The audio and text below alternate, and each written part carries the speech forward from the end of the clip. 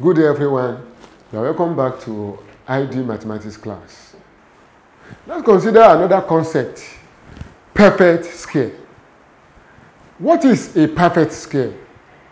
A perfect square is any number that is expressible in index form with even power. Also, a perfect square gives whole number as square root. But I want you to take note of this first definition, that a perfect square is any number that is expressible in index form with even power. Example of what I'm talking about is 4 is a perfect square. Why? It is expressible in index form as 2 raised to power 2. That it has this even power 2 makes it perfect. Also 9. 9 is 3 square. Having the even power 2 makes it perfect. 16 is perfect, which is expressible as 2 raised to power 4. The power 4 makes it perfect. Or 4 raised to power 2. The power 2 makes it perfect. Look at 64. 64 could be 2 raised to power 6 or 8 raised to power 2. Power 6, which is even, makes it perfect. Power 2, which is even, makes 8 raised to power 2 also perfect. This 64 is dynamic. It's a perfect square, although it is also 4 raised to power 3. And you will, if you look at this, you will think it is not perfect because of power 3, which is odd. But it can be changed to 2 raised to power 2 into the 3, which will make it to become 2 raised to power 6. That is the first. In short, 64 is a perfect square. So, this is the idea behind the perfect square. So, any number that is expressible in index form with even power is a perfect square. Let's consider example 1 under it. Which of the following is not a perfect square? Option A, B, C, D. Simple thing to do. Take them one by one. 5, 7, 6. Break 576 into factors and express it in index form. So to say, express each of these as a product of prime factors. So 2 goes in 5, 2 times, remaining 1 in 17, 8. Remaining 1 in 16, 8. 2 again in 2, 1. In 8, 4. In 8, 4. Looking at this, you will see that 2 can also go here. 7, 2. 2 again in 7. That's 3. In 12, 6. 2 again. In 3 is 1. In 16 is 8. 2 in 18 is 9. Now, next is 3. 3, 3, 1. So you can see that option A, 576, is 2 raised to power 1, 2, 3, 4, 5, 6. 2 raised to power 6 times 3 raised to power 2. You can see that every factor into which we break 576 carries even power. 2 raised to power 6. Power 6 is even. 3 raised to power 2. Power 2 is even. Let's consider B. That is 4, 4, 1. 3 and 4, 1. it remains 1. In 14, 3 in 14 is 4. It remains 2. Use the 2 with 1, making 21. 3 in 21 is 7. So, let's try 3 again. 3 in 14, again, is 4. Remaining 2. Use the 2 with 7, making 27. 3 in 27 is 9. So 7 definitely will go in 49. 7 in 49, 7. 7 again in 7, 1. So this is 3 square times 7 square. You can see also that 441 is also a perfect square. As a beginner, this is how you need to work until you become a guru that will look into the numbers like this without sweating at all and pick the correct answer. But before you get to that level, you have to know this rudiment. Be able to go through this rudiment and develop into that level I'm talking about. So, option C, which is 240. Let's try 240 here. 2 here, 1, 2, 0. 2 here, 6, 0. 2 again, 3, 0. 2, 1, 5. 3, 5, 5, 1. You can see this is 2 raised to power 1, 2, 3, 4. 2 raised to power 4 times 3 times 5.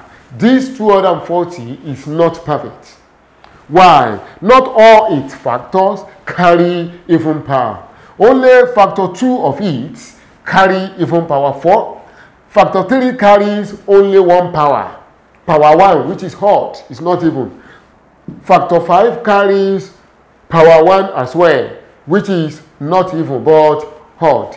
Definitely 240 is not a perfect square, and that is our answer. The answer is, the question is, which of the following is not a perfect square? 240 is not a perfect square. For you to be confused, let's try the option D. Though we've confirmed now that our correct answer is option C, let's try option D for confusion. 484. Let's analyze it. 2 in this, 2, 4, 2. 2 again, 1, 2, 1. 11 gives 11, 11 again, 1. Therefore, option D, 484 is 2 raised to power 2 times 11 raised to power 2. You can see it's also a perfect square because all its factors carries even power. So that is the answer. Let's look at this example 2. Which of these is a perfect square? That question means out of the 4 options on the board, only 1 is a perfect square. That's the meaning of which of these is a perfect square. Look at option A. You can see that factor 3 in the option A carries power 1. And that power 1 is not even. It's odd. Therefore, the total number 3 times 7 square is not perfect. It has a partial perfect, part. 7 raised to power 2 is a perfect part. But 3 raised to power 1 is an imperfect part. So when you multiply the 2 together, it gives you an imperfect number. Also, option B, 2 raised to power 5. Power 5 is not perfect. It's not even. It is when the power is even that the number will be perfect. So, 3 raised to power 2 is perfect. But since it is a part of the same number, when you multiply them together, it gives you altogether an imperfect number. So it is not perfect. Let's analyze option D. Option D, which is 20, is 2 times 2 times 5. That is 2 raised to power 2 times 5. You can see that 2 raised to power 2 is a perfect something.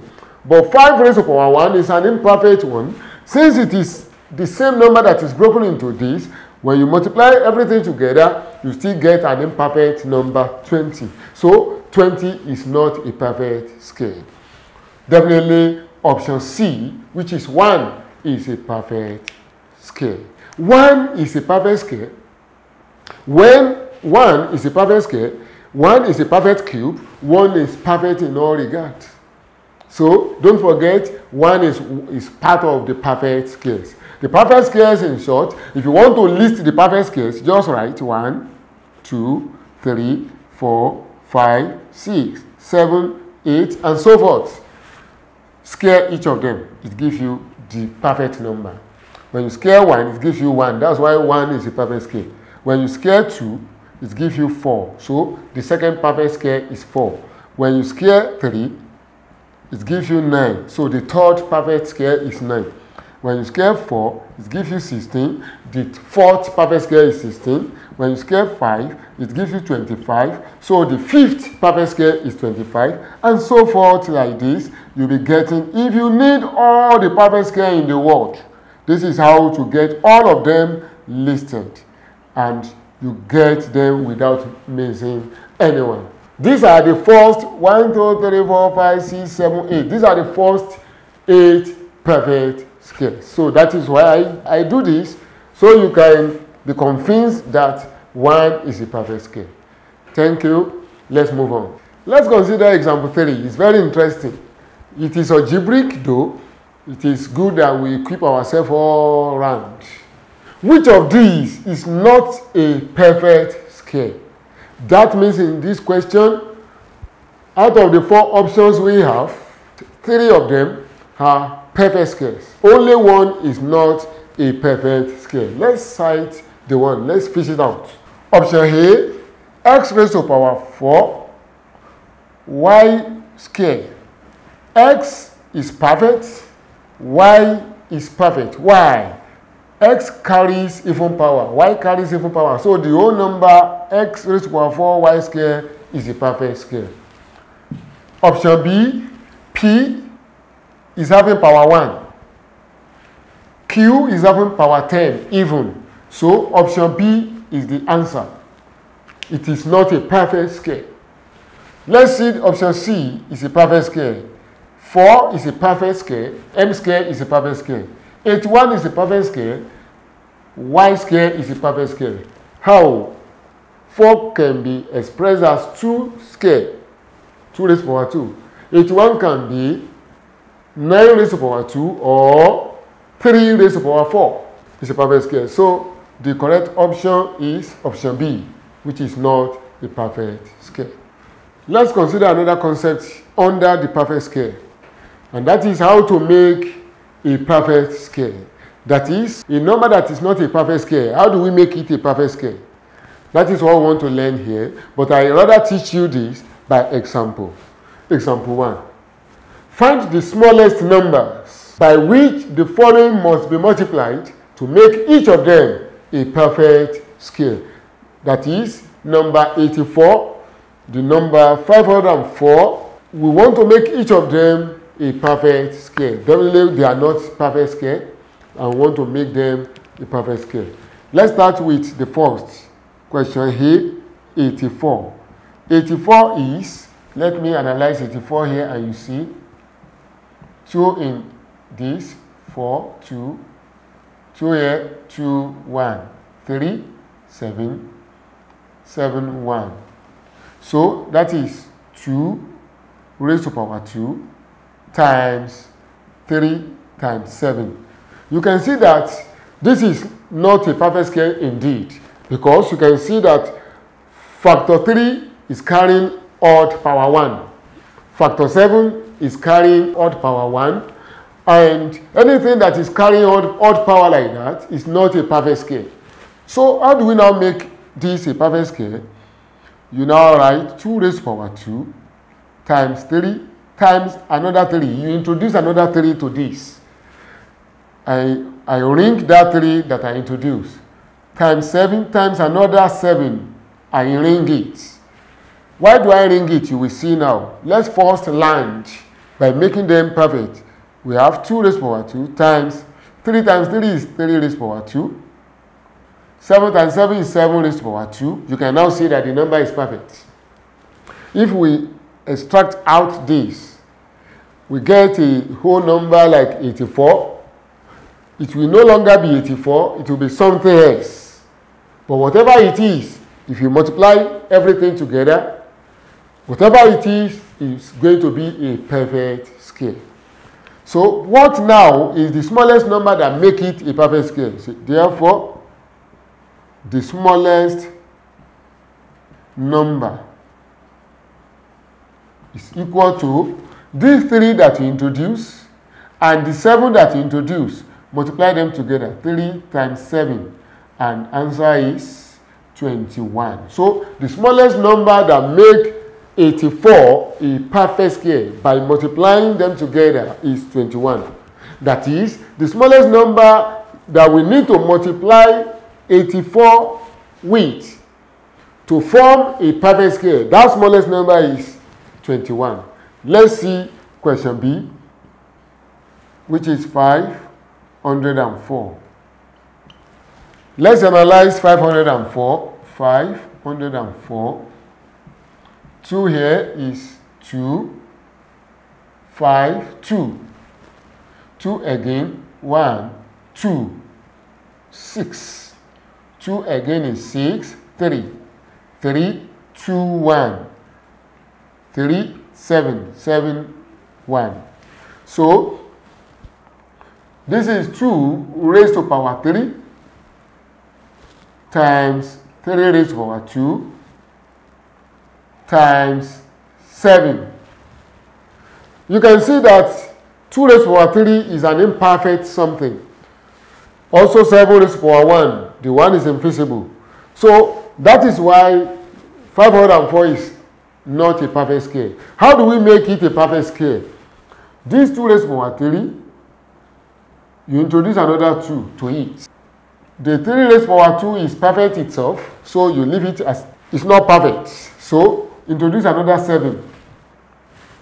So we now have 2 raised to power 4, because when you multiply 2 raised to power 3 by 2, it gives you 2 raised to power 4 times 3 raised to power 2 times 7 raised to power 2.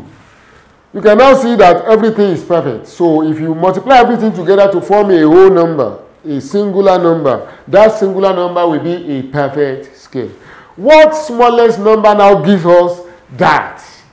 What smallest number is it that we multiply 504 with to make it a perfect square? That smallest number will be the 2 we introduce here, the 7 we introduce here, we introduce these 2, we introduce this 7. Multiplying them together, you get 14. So we say, therefore, the number is equal to 14. 2 times 7. That is the smallest number that we must use to multiply 504 to make it a perfect square.